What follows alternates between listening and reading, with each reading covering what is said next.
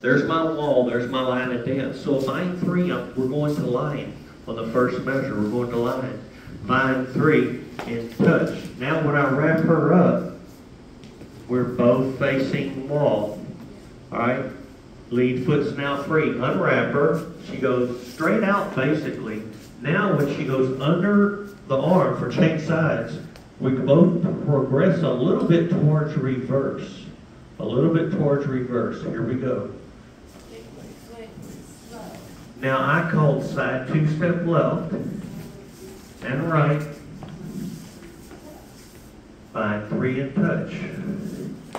Wrap her up. Unwrap her. Change sides. The reason I called that. That's what I said. Am I kind of doing it all in one place?